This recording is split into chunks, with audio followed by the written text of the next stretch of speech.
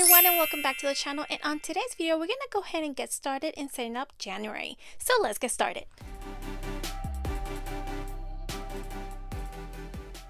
Hi you guys, and welcome back to the channel. If you're new here, welcome, and I hope you decide to join our adventures by clicking on the red subscribe button down below. And if you click on the bell notification button, it will notify you the moment that I post a video up.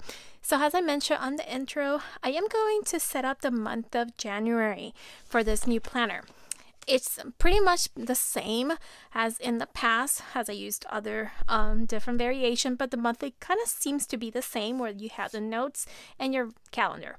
Now the only huge difference in here is the fact that it is a little smaller. So with that being said, most of my stickers that I had purchased in the past don't typically fit on this particular planner to kind of make it my own.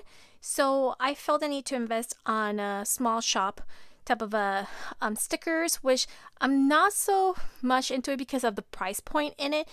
When you purchase a Happy Planner sticker book, you get more for your buck in that sense of the word. But this year I'm going to be incorporating both a small shop and a regular shop that actually started as a small shop and it got really big, which is really awesome for them. Now, as I mentioned, I'm going to be using the Happy Planners, and I'm going to show you the stuff I'll be using for today.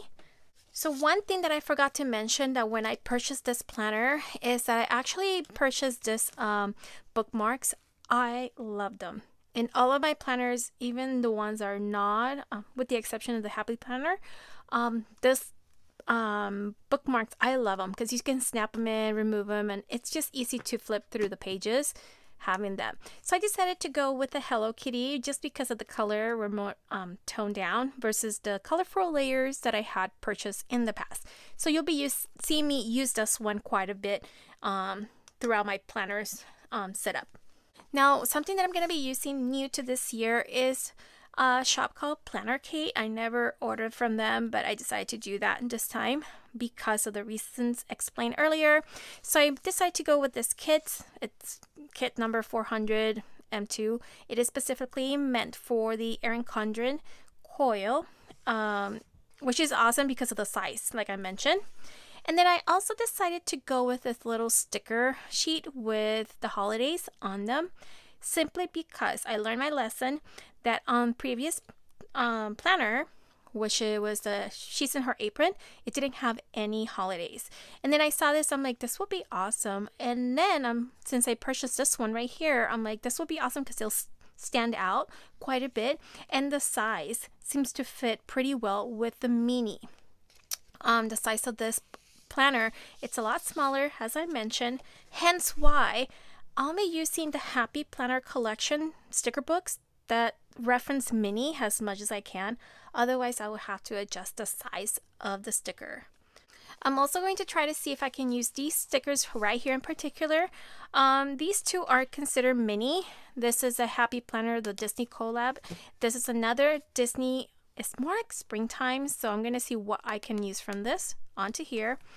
And then this one for workout, to see what I can use from this one into here. Obviously, my scissors from the Erin Condren. I'll be using these washi tapes right here because they seem to be the closest to match the kit that I purchased. I'm going to try to use tweezers just because this is a mini setup along with the small little dots. So I'm going to see if I can use this instead to be able to place the stickers down, the smaller stickers. And then I have these, they're not Myliners, they're Erin Condren brand, they're highlighters. I know this one was drying out, so I'm going to see if I'm able to use this. So if you're new here, you'll kind of will see that I will be setting up. I'll do a time lapse and then we can go ahead and go over it. So why don't we go ahead and get started?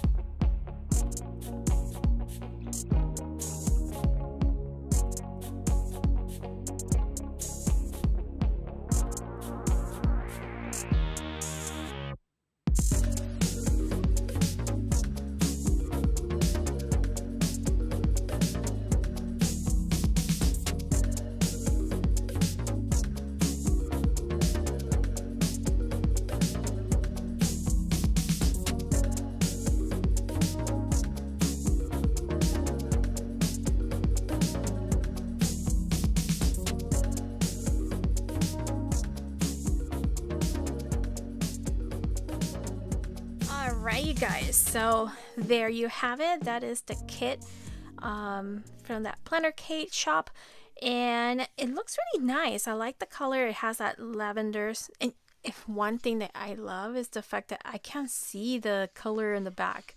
Like, it's not that transparent. I don't know if because the purple and the dark ink of the actual sticker covers it, makes it a lot better.